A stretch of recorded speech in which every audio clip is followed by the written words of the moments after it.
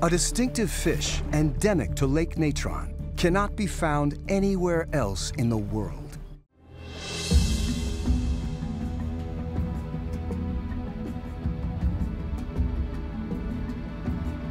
In Africa's Great Rift Valley, on the border of Kenya and Tanzania, lies a mysterious, toxic lake.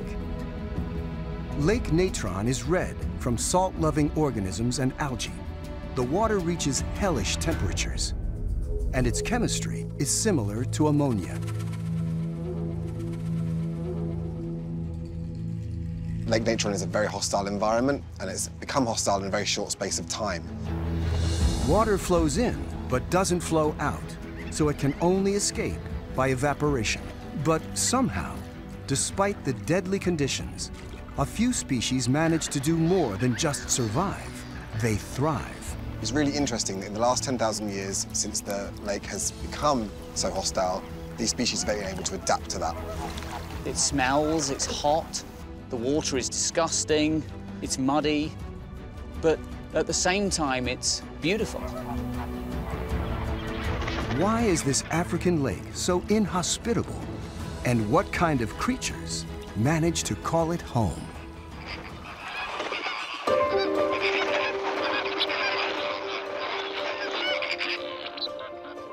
Lake Natron covers an area of around 600 square miles, but it never gets deeper than 10 feet, and that's during the rainy season. Rising above the flat landscape is Oel Donyalengai, an active volcano that erupts a few times per century. About 10,000 years ago, volcanic debris was washed down the slopes of the mountain by heavy rainfall and formed Lake Natron. Oel Donyalengai is unusual because the lava that spills out is rich in sodium and potassium. Eruptions are much slower and cooler, so they create a unique volcanic landscape and infuse the waters with poison. The water is twice as salty as seawater, and the salt crystallizes and forms trona deposits on the surface of the lake. Scientists actively study the conditions of Lake Natron. It's very shallow. It's very hot, huh? Very hot. Maybe there. Be deep enough. Yeah. Temperature is 42.0. The salinity area is 70. PSU, practical salinity units, very high. Indeed. Indeed. The lake lies at the center of a huge network of springs that come up through the faults in the Earth's crust. This lake is partially filled by springs like these here, which are very alkaline, very rich in sodium and in potassium. This one has a pH that is close to 11, so that's extremely alkaline water. And these waters determine the type of vegetation and the type of aquatic life in particular. Bizarrely, this forbidding environment enables Lake Natron to be an ideal nursery.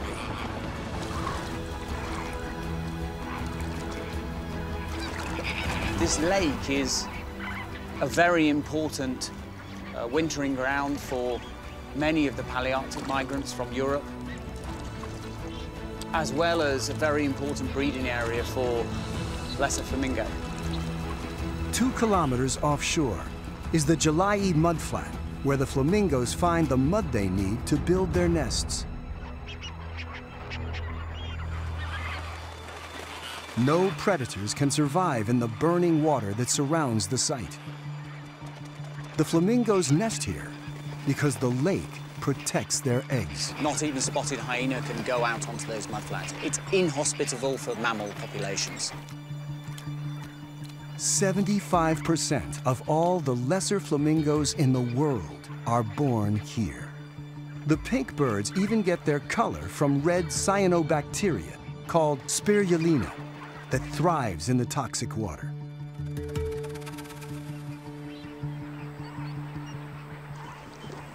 Bacteria are known to survive in extreme environments, but Lake Natron's water isn't friendly for much else. except for something that has evolved to overcome what other species cannot. A distinctive fish endemic to Lake Natron cannot be found anywhere else in the world, the alkalapia. The waters of Lake Natron go from anoxic conditions where there is no oxygen to having, and the fish really have to overcome this. One way that they appear to do that is they facultatively air breathe. This means they come to the surface and gulp at the air, something that we've observed while we've been here. The scientists have realized that there are 3 subspecies of alkalapias. Small differences in their mouths set them apart and reveal information about their respective habitats. We believe that potentially the different mouth morphs are allowing them to exploit an ecological niche, meaning that they're able to feed in different ways. So this is Latilabris, named so because of its downward-facing mouth and large lips.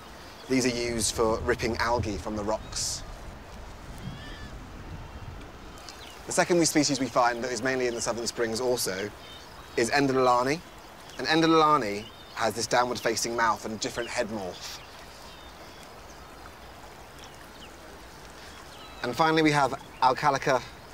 Alcalica has a terminal mouth, which means it ends at the end of its face. And this is beneficial for being a generalist feeder, because it can feed from the substrate, but also from the surface. And this is actually the species that we found to be most numerous and own more springs across the lake. Under current predictions of climate change, more lakes are going to be exposed to similar conditions as Lake Natron. With the increase in temperature, there's an increased evaporation, which really changes the water chemistry. And by understanding the adaptations that we see in fish here in Lake Natron, we're better at understanding how potentially other species will be evolving and changing. The lake was created around 2 million years ago, and it has continually changed. A new discovery about a mile from its shore may explain more about its evolution and that of the strange fish that inhabit it.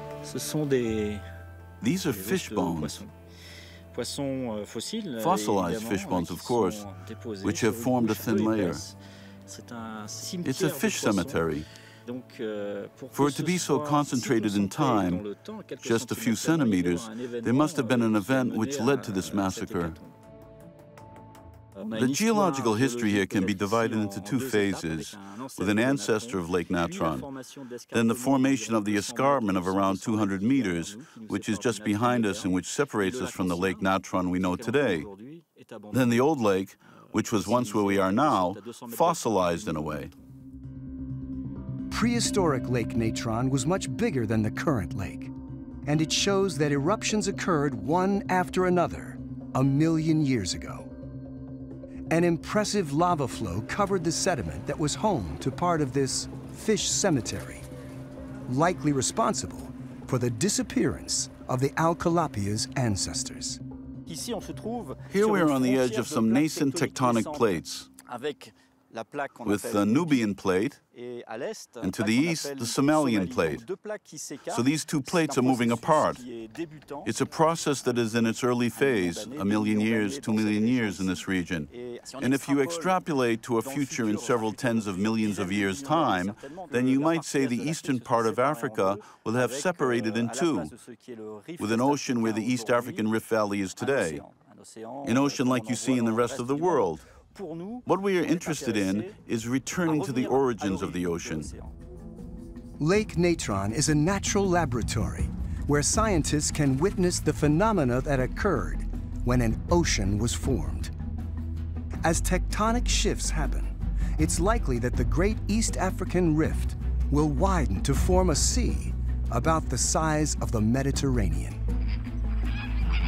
While geologists are seeing the genesis of an ocean, Lake Natron can also shed light on the astonishing capacity for adaptation within species.